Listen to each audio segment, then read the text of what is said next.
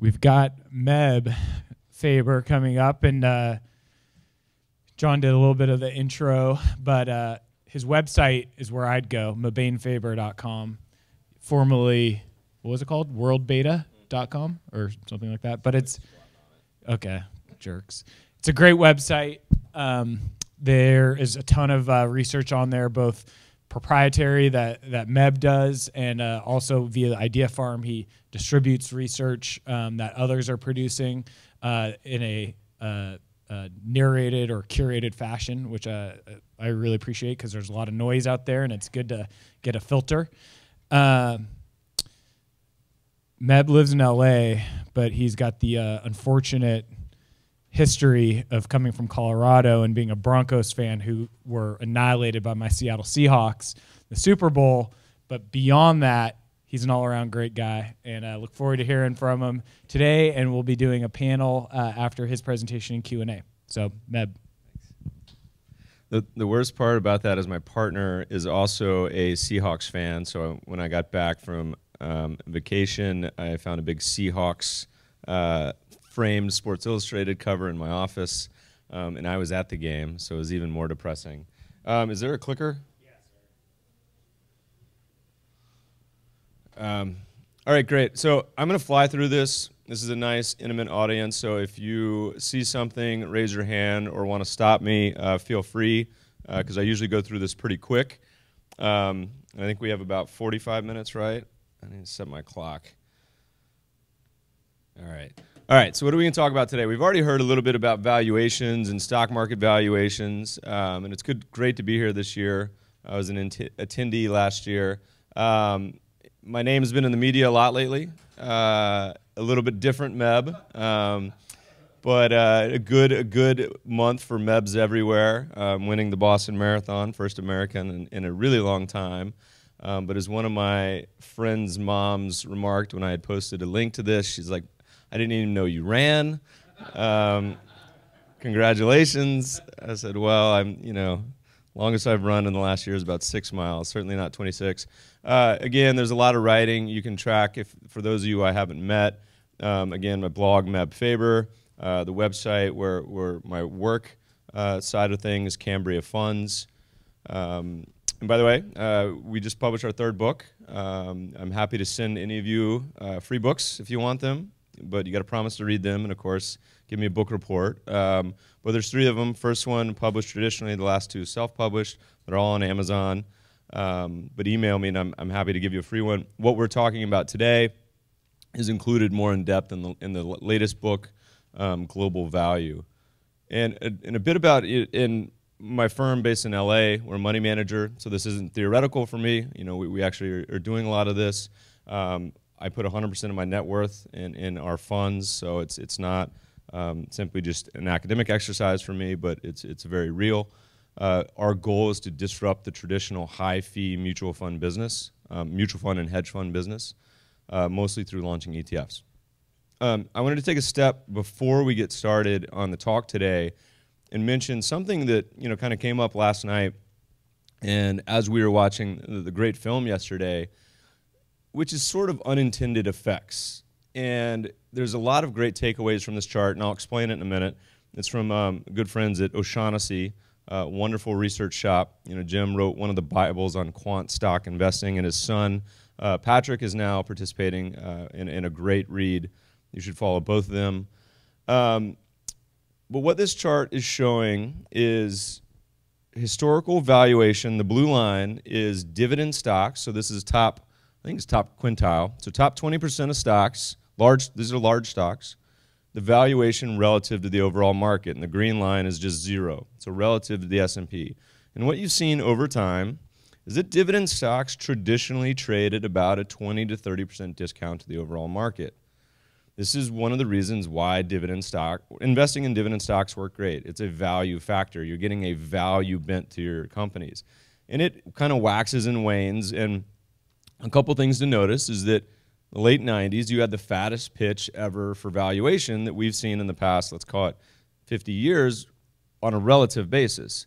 No one wanted dividend stocks, right? Late 90s, everyone's talking tech. You're having a huge market cap bubble based on tech stocks, other companies. Dividends were just sitting there waiting to be had. Dividend stocks really didn't have a bear market 2000, 2003. They kind of just cruised through it. But as you've had this, some would say Fed-induced movement of yields from, in the late 70s, 80s, double digits, all the way back down to where we are now in the low single digits. By the way, if anyone saw before dinner last night, Die Hard was on. When I was talking about this at dinner in the room, and I was watching it, and there's a scene where, and this is in the 80s, where they're stealing, the whole concept is they're stealing bonds, right? Bear bonds. And there's a great quote where the guy who's stealing them says, "This is going to be so great. We're going to move." And I tried to look it up to play it today, but I couldn't find it on YouTube. This is so great. We're going to move to a tropical island and just collect our 20%, which is kind of funny because you made that movie today, it'd be 2% and wouldn't be as attractive, right? Thieves have moved on from bearer bonds. Anyway, but so this is a very interesting chart because this massive discount you had as money has chased yield, as there's been a smaller and smaller opportunity set of things to invest in, you've had dividend stocks go from a 60% discount to the overall market to what's now not only no longer a discount, but a premium. Okay? So dividend stocks, if you're investing this just based on dividend yield alone, are now trading at a premium to the overall market, which is not something you want. So there's a couple great takeaways. One is that alpha or smart beta, whatever you want to call it, that factors, they change over time, right? It's like a swarm of bees. Sometimes it's better to have a great valuation bent, and other times you may be investing in something you don't think. So mom and pop retiree who are investing in these high yield dividend stocks at 2%, 3%, may just be getting over leveraged companies, and that's going to be really painful potentially going forward. You don't have to believe me. You can go to Morningstar, type in your favorite ETF, favorite mutual fund. They'll give you the characteristics of that fund. VIG, the largest ETF based on dividend yield, ironically has a dividend yield about what the S&P 500 is, but on every valuation metric is more expensive. So arguably, the people that have 10, 20 billion invested in that fund are going to get something different. And so if you go back and look at the last year, for example, one of the reasons dividend stocks have underperformed so much is because they're expensive and don't necessarily do great in a rising rate environment. I'm a little biased. We like shareholder yield, which includes buybacks. The only caveat to this is if you're going to use a dividend focus, you should use a valuation filter. So at least pick cheap dividend stocks. That's totally separate than just expensive ones. All right, so what are we getting into today? Talking about investing, you hear all sorts of different things. It's like talking politics or religion, things I will try to never do. I won't be talking really too much about economics or the Fed today, things that I'm really not qualified to talk about. But have an open mind. There's some things that you'll very likely disagree with. Okay, so as an intro, thinking about investing, first of all, you're a terrible investor. And this is not pointing out you or you or you, but collectively, investors are horrible at investing. These are the Dalbar studies. This is replicated in many different forms. Morningstar does this where they show dollar-weighted versus time-weighted returns, and investors are really horrific at timing. They just came out with the new updated ones, and typically, investors in every asset class that compare equities to the broad market underperform by an incredible margin. Typically because they do the wrong things at the wrong time, as well as paying high fees. But the main one is wrong things at the wrong time. This is a chart of sentiment, right? AAII tracks this back to the late 80s. Ask a simple question: are you bullish, are you bearish, are you neutral? And I haven't updated this year, so I expect these values to be a little bit different. But the red X is the average. The green star is where we are now. This is, again, at the end of the year, so this will change. But it's not my point. My point is, of the range, if you look at when people are most bullish, January 2000, the absolute worst time to be bullish. When were they most bearish? March of 2009, right? So there's an old Templeton quote, you want to be buying at times of maximum pessimism, selling at times of maximum optimism, but that goes to show why people are so horrific at investing. But this isn't anything new.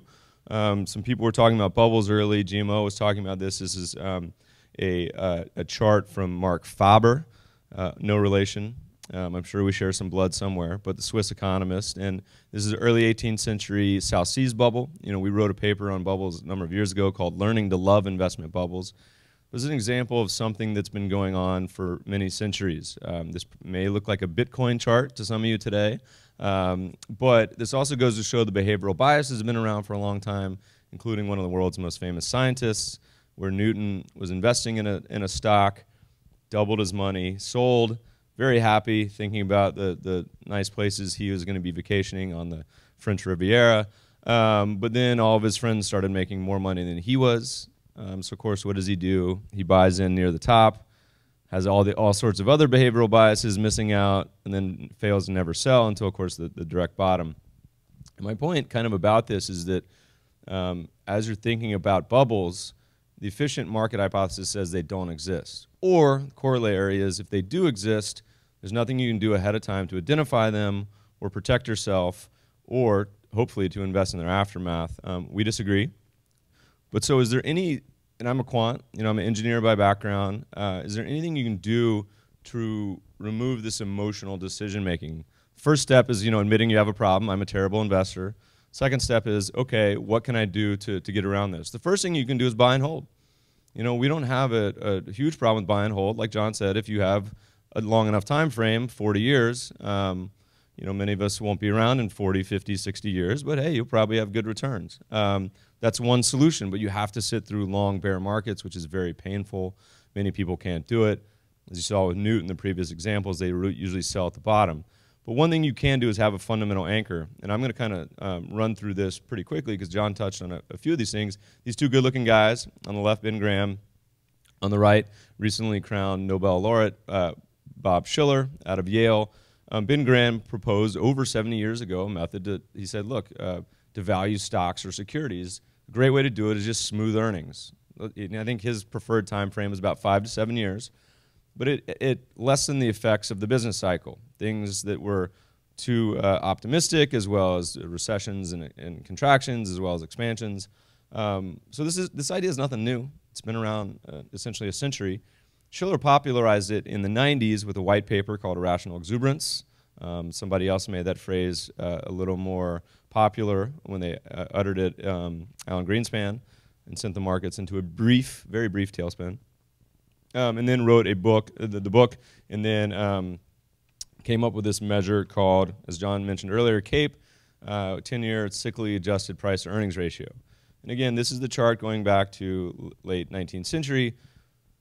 But as you kind of look about this and think about efficient markets, it seems to me a little bit strange to be thinking about it's just a good time to be investing here as it is here or here, right? And you can see kind of Mr. Market, schizophrenic Mr. Market all over the place, over time, about how much people are willing to pay for stocks.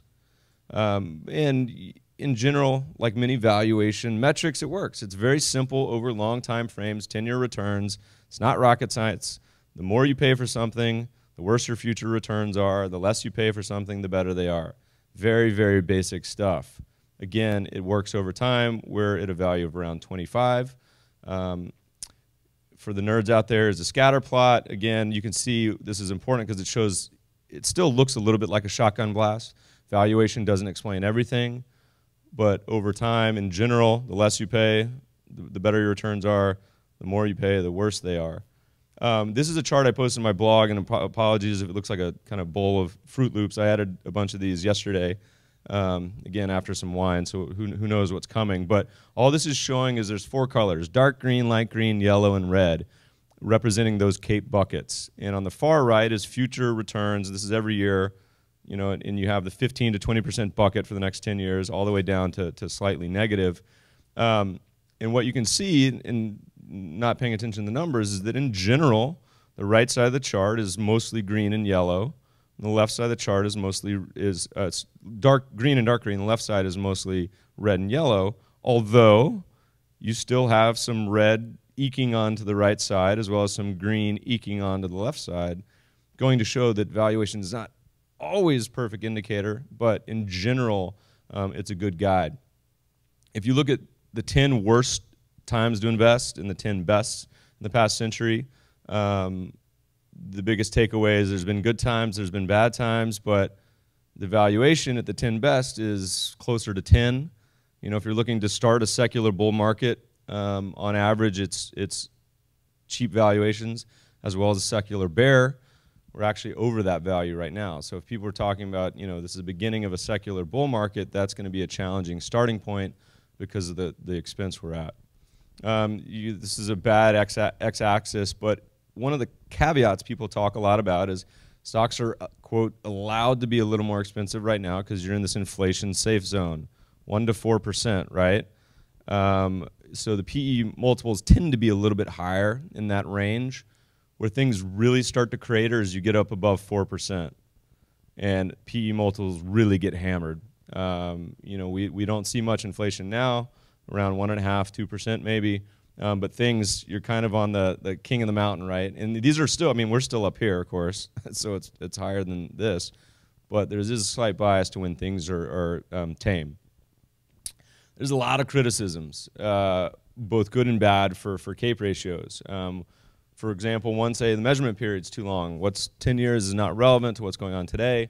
The ideal period that we found is actually around 7 years. Thanks, Ben Graham. But it really doesn't matter. They all tend to work well. The worst is 1 year, which is what most people use. And it's funny because I'll get emails from investors, and depending on their market stance, whether they're bullish or bearish, they'll say, no, you can't use CAPE because it ignores... You can't use CAPE because it includes '07, and that was bubble territory. It doesn't make any sense to be including that. And then on the opposite side, I'll get people, no, Meb, you can't use '08. It doesn't make sense because it was Depression era type of earnings, and it biases. It doesn't matter. We did a study where we showed what if 2008 never happened? You just had a normal recession. It changes the CAPE by like two points. So it really doesn't matter when you have a long enough time frame. These fits and starts. Another criticism, Jeremy Siegel, I actually did a radio show with him last week, and we talked a little bit about this, talking about the differences in accounting changes. Are these structurally important? Does it matter? Reported versus operating earnings. So we went back, and this is actually kind of funny because we were trying to recreate his white paper, and I was having a very difficult time doing it, so we had a crowdsourced research project. I said on my blog, if you could do this, we'll give you a free subscription to Idea Farm. And I had about 3 analysts do it in about 2 days, which is amazing. And Siegel's been talking about a lot of this, a lot of speeches. It basically all it does is shift the, he's using NEPA profits, we're a little different, which all it does is have the effect of essentially just shifting the curve down. And so even if you use his own metric, you come to the same conclusion, which is stocks are overvalued. Now, it's not as much as the Shiller CAPE says, but they're still overvalued. And if you notice when he's giving his talks, he'll say, no, it removes almost all of the overvaluation and kind of mumbles and moves on. But it comes to the same conclusion. And so anyway, it just goes to show, even if you take a different accounting measure, it's a very, very similar conclusion.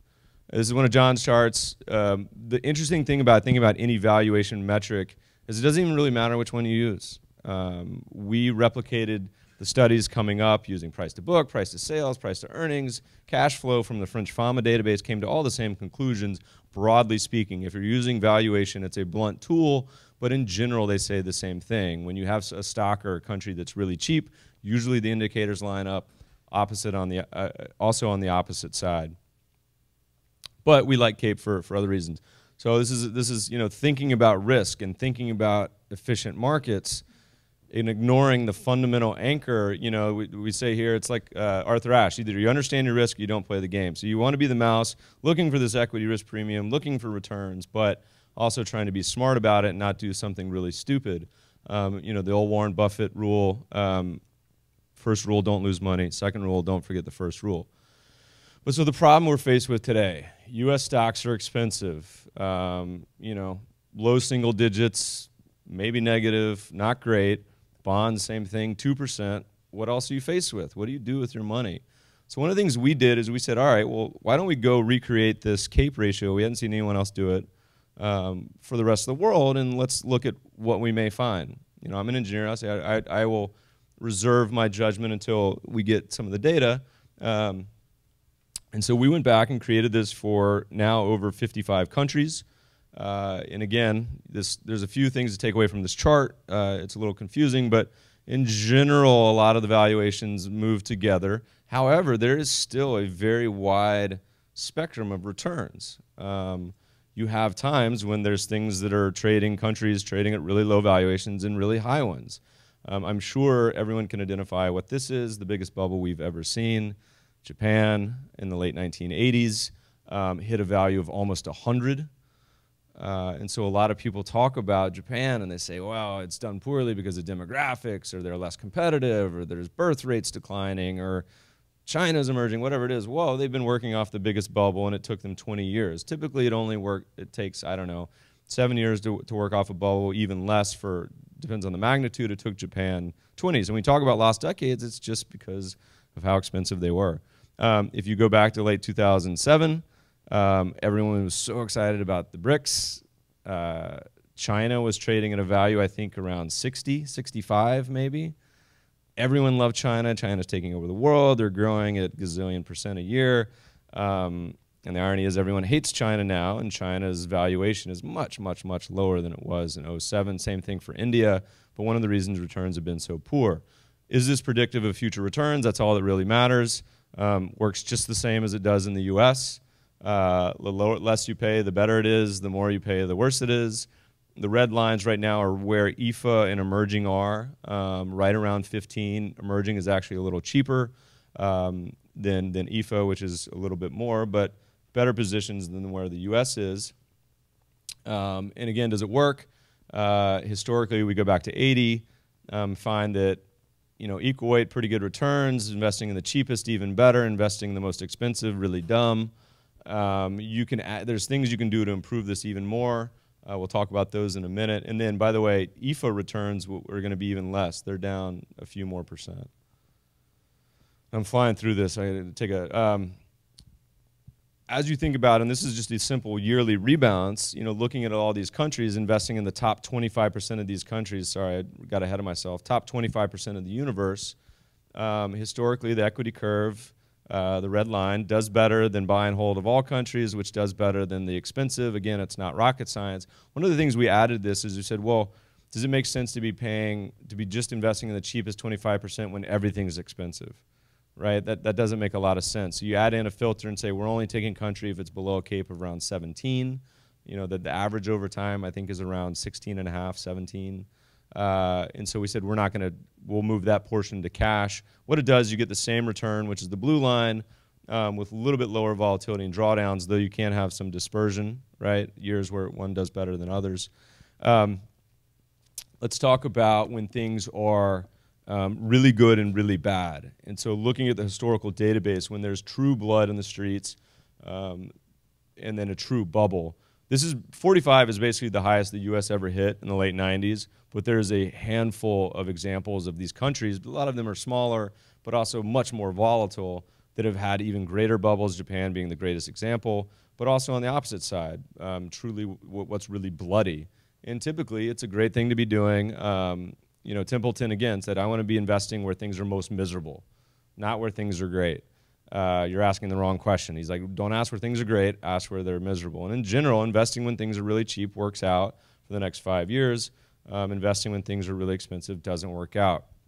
Efficient market hypothesis disagrees. Where are we now? This is an interesting chart. We update this every quarter. Have been doing so since early summer of 2011, maybe. I can't remember. We also include some frontier markets, which we don't think there's a lot of reliability. If you just use developed and emerging, we think it's a better indicator.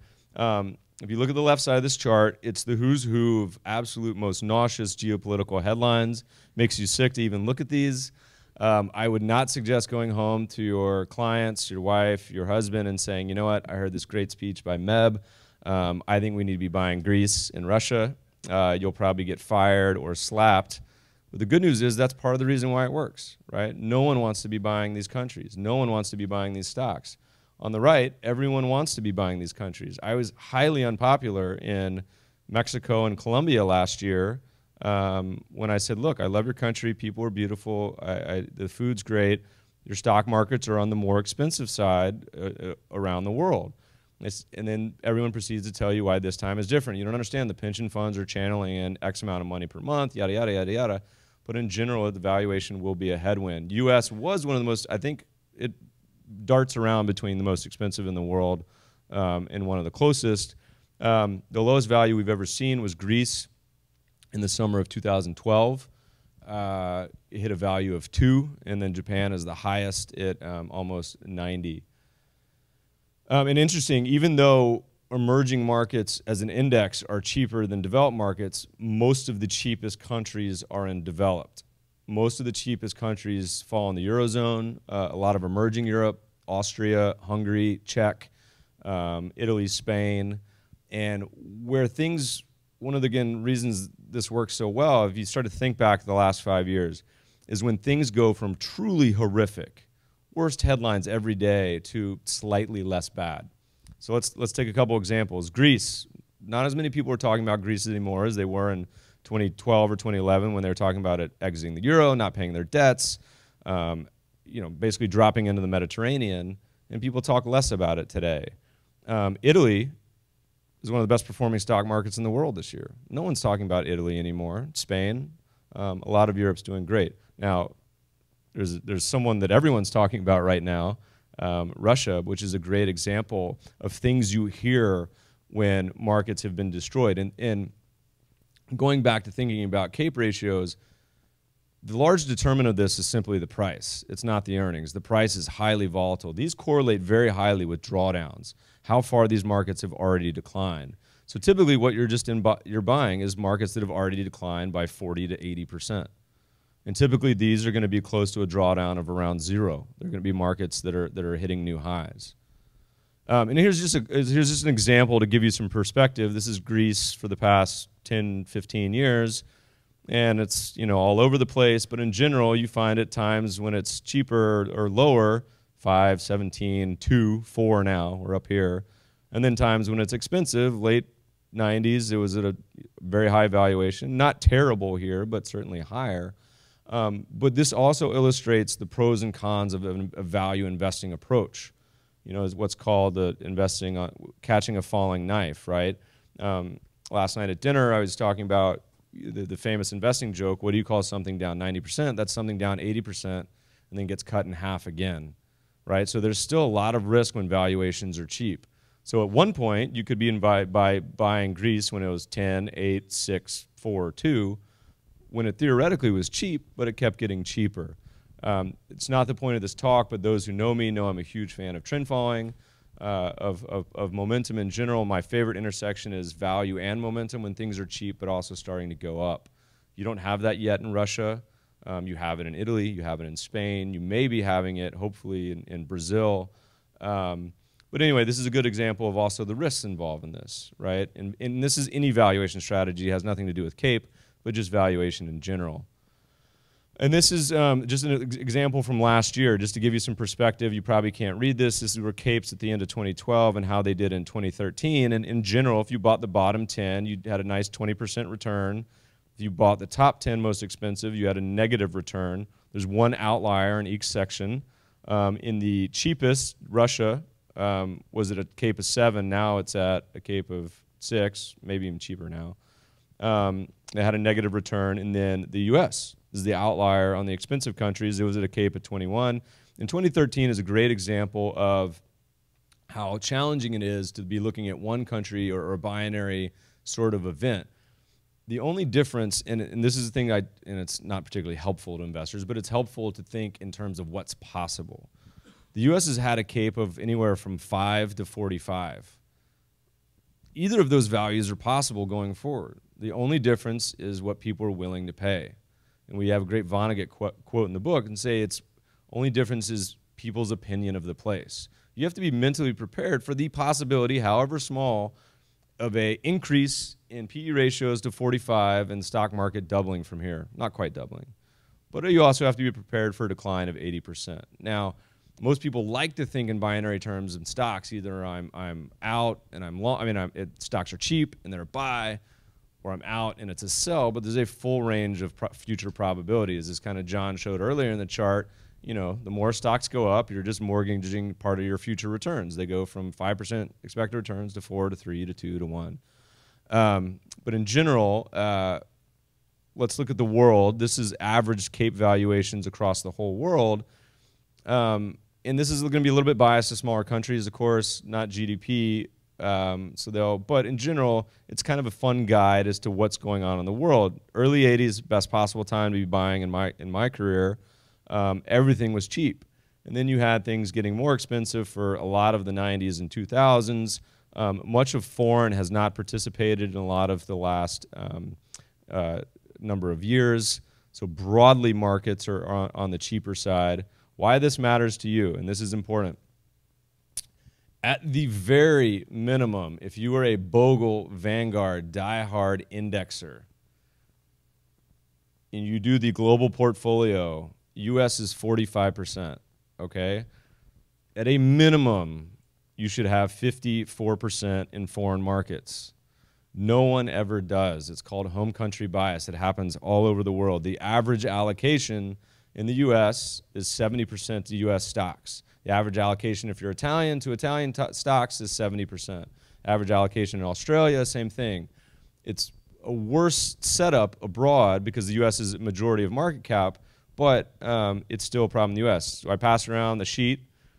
There's good and bad news. Bad news, you still have home country bias. The average and median is right around 61% for this crowd. Well, this crowd's a little more of an outlier than the last 6 speeches I gave, which are all around 75 to 80%. So it's a good thing. Pat yourself on the back, but there's still a bias in there. Now, this matters even more right now. First of all, GDP-weighted U.S. is only around 25% of the world. But why this matters particularly now is what's the most expensive? Well, it's this. Half your portfolio, if you're home country bias, 70% is in the most expensive country in the world. And if you think that isn't a big deal, well, going back to Japan's bubble, and I lined up the bubbles of the U.S. just to show how massive this Japanese bubble was, and Japan really didn't get back to a fair valuation. Sorry about the x-axis. I did this the other night. So this is, actually, this is right. This is a number of months. Until the last few years, and this is that little cute 50% run they had last year. But still, it just goes to show in the greater scheme of things just how big this was. Japan here was half the world's market cap in the late 80s, and it might have even been more. It may have hit 60% at one point. But had you been a global investor, you would have had a massive drag on returns for the next 20 years. This is one of the reasons equal weighting or value weighting works versus market cap weighting. The first best thing you can do is avoid market cap weighting. This chart is from Ned Davis.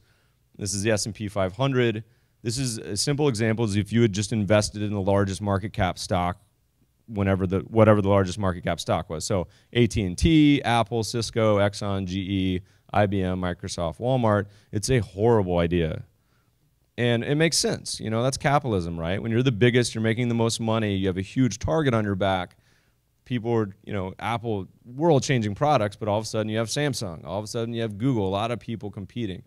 Rob Arnott at Research Affiliates found that if you simply invested in the largest market cap stock, you underperform the market by 3% a year for the next 10 years. This also happens in every sector. So if you're doing market cap weighting, you have an unintentional overvaluation bias. But that's the same thing globally. If you're going to invest in stocks around the world and you're doing a market cap portfolio, the most expensive country in the world is the U.S. I think this is about it. This is another chart, and this is kind of like a Bollinger Band's of valuations, but it shows the U.S. always isn't the most expensive, right? So right now it's actually outside of the upper valuation range of the 25% most expensive, 25% cheapest, but it goes to show it's kind of a nice broad overview of where we stand relative to the rest of the world. And right now, it's more expensive than the rest of the world. But that wasn't always the case. For most of the 80s, we were one of the cheapest markets. And shockingly, this is one of the best bull markets we've ever had. But it just gives you a little bit of perspective of where we are over time.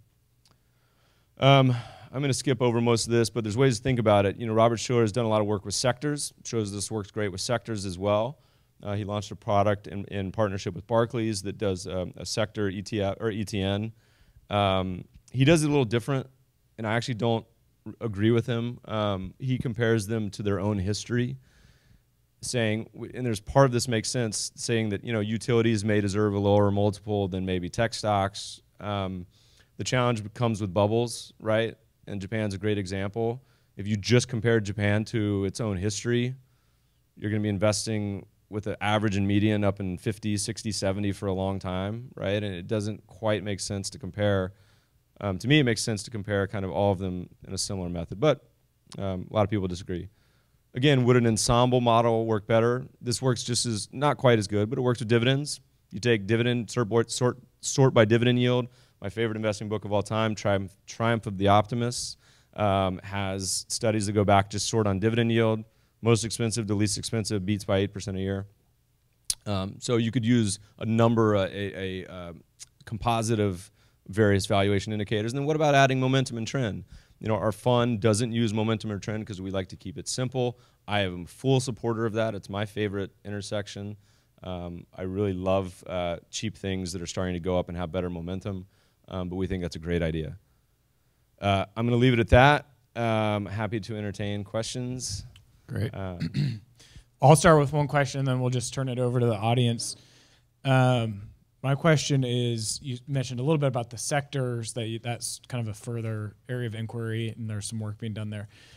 Does presumably certain sectors have lower PEs than others? And does that, and then as we know, certain countries have very different makeups of sectors within their public equity markets. So the question is there something there that, you know, a country with a lot of energy components, for example, or finance or something that might have a lower CAPE, make the country have an otherwise lower PE? There's a couple comments, and I think there's a lot you could do to fiddle with and improve these very basic indicators. But one of the reasons they work well, and there's a few things. One, you should always do a basket, you know, not just go by Greece or Russia or just financials. And two is that what's important is you're not just buying the cheapest, you're also avoiding the most expensive, right? So even if you just bought the bottom half of the universe, it's important because you're just skimming the junk off the top, right? So there's a lot you can do, and there's a lot that other people do. A new academic paper came out from one of the banks that adjusts for CAPE by saying some countries have a higher sector exposure and certain sectors that are lower growth that deserve a lower CAPE. It makes me a little uncomfortable, honestly, and I'd reserve the right to be completely wrong on this topic and change my mind, but it makes me uncomfortable because of the bubble and depression bias, right? In Japan, perfect example. Tech's a perfect example. If you say, well, we're just going to compare tech to its own history, well, you have this massive bubble that's going to have an outlier impact on that for a long time. And same thing with Japan. You would have been buying Japan all the way down because it was cheap relative to its history. So in general, we like to just buy a cheap basket. What's the right percentage? I don't know, 25, 30%. But Schiller does do that with his ETF. We found it didn't really make up much of a difference, ironically, but it conceptually makes sense. So if any of you do some research, let me know. I'd love to be proven wrong. All right. Yeah, Mike. Currencies, oh boy, this is a great question. The question is about how do you deal with currency risk? It's a seemingly simple question with a very long answer, but I'll tackle it in a couple parts. Real currency returns tend to be fairly stable over time. All right, so if you have a long-term perspective and assume you have no ability to forecast currency returns, then I'm agnostic. You can say you either choose one or the other. You either choose to hedge your currency risk or you don't. With equities, I don't think it matters as much. With bonds, I think it matters a lot because you're introducing currency volatility into an asset class that's lower volatility. We ran this study both from a perspective of a U.S. investor as well as local currencies. It didn't make much difference. The next follow-on question is, can you have models that are predictive of what currencies do? And I think you can. I think you come up with very simple index-like strategies, value, momentum, trend, the most famous being carry, the worst probably diversifier to a portfolio, and interest rates that work great to predict currency returns. But that's almost, are you treating it as an entirely separate asset class? So we don't hedge any of the currency risk because we think it'll wash out over time, keyword being over time. But if somebody comes to me with $100 million and wants to do a hedged currency one, we would certainly do it. I'm agnostic to it, but we don't do it. But found returns to be similar in either way. Question? Yeah. Sure. Most of the conversation is about what to buy. In terms of if you think the overall markets are overpriced, then I would think the first question you'd ask is, what's the best thing to short? Shorting. Question Is there value to be added on shorting? The question is, what do you do? And what do you do? Do you short? Shorting's tough. Shorting's really tough. And in general, if you're doing market neutral style portfolios where you're long something and short something, it's also tough. We actually think most of the world's cheap. So we're buying, so our fund, for example, we have an ETF that does this, buys the 11 cheapest countries. Then it takes the top 30 market cap, so the biggest stocks, and then takes the 10 cheapest within those. So you end up with a portfolio of around 100 stocks. That's mostly developed countries right now, and I'm very comfortable with being long those. However, the biggest country in the world, largest by GDP and market cap, if it sneezes and goes down 50%, will all these countries remain unscathed? No, of course not. They'll probably decline just as much as the U.S. Hopefully less, but it could be more. It becomes more of a broad philosophical question, but if you have a long time frame, I'm very comfortable being in foreign equities.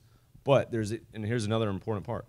If you think of just broad foreign developed, right, there's a lot of variations in the valuations with that. U.S., one of the more expensive, or various countries. Greece, well, Greece now may be emerging depending on which index provider you use. But there's a lot of cheap countries within each. Same thing with emerging. You may have Indonesia, Colombia being expensive, but a lot of other countries, Brazil, Russia, being cheap. So buying a broad index, even though emerging may be cheap, doesn't give you the full exposure of what a value index may be. And there's a lot of ways to do it. There are a lot of different fund companies will do value-based, but you're getting single-digit PEs in a lot of countries around the world. Hopefully they start to re-rate at some point and the multiples get higher, but the biggest problem with correlations now in a globalized world is simply that. They're higher correlated, so we would think foreign would outperform a lot versus the U.S., but we'll see. Yeah, we'll see.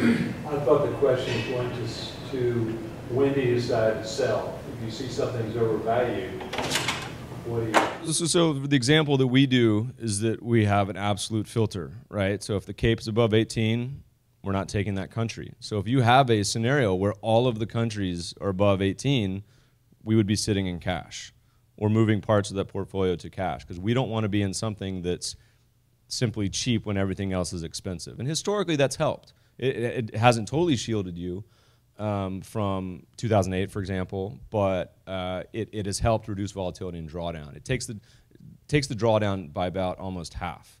But from a practical standpoint, what you could be doing, you could be using trend following for sure as an exit, right? Trend following helps more when markets are expensive than it does when simply they're cheap. You know, we don't do any shorting, but... Are you saying when Italy hits 18, you're out? We would be, and we only rebalance this portfolio once a year.